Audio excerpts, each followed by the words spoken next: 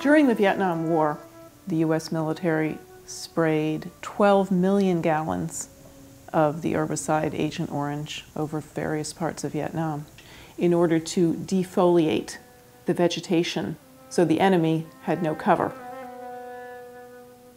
They thought that the chemical was only harmful to plants and not to humans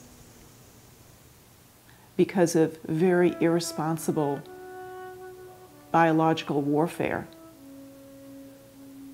It's estimated that there are now about 150,000 children afflicted with diseases associated with Agent Orange.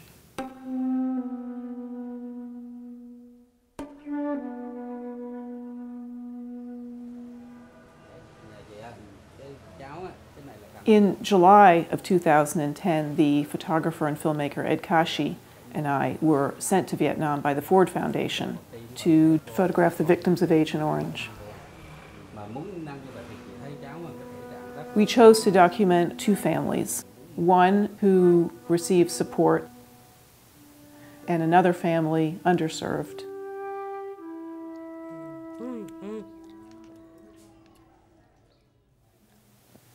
The most shocking thing I learned is that this is a disease that's passed down genetically. Nguyen Thi Le, she's 9 years old, and both Nguyen Thi Le and her mother have problems due to Agent Orange. The family receives care and support from Children of Vietnam. They make sure that Nguyen Thi Le goes frequently to a clinic. She gets a tutor, and they provided funds so the family could repair their roof.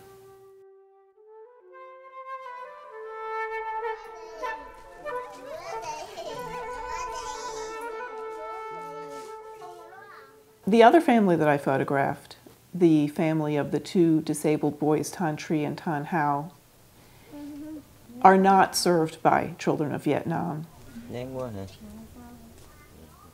They get very little assistance from any NGO and very little support from the government.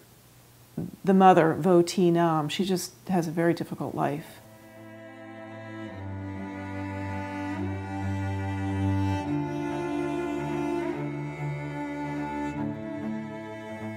She basically spends all her time caring for these boys.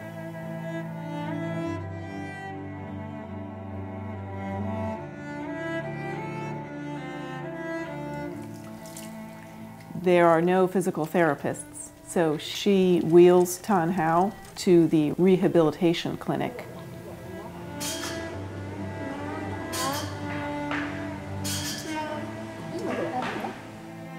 It was so sad to see that this is the result of this herbicide that the U.S. military sprayed.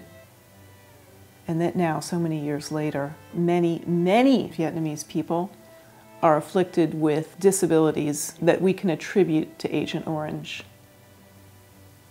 It's not just something that happened in the past. It's very present.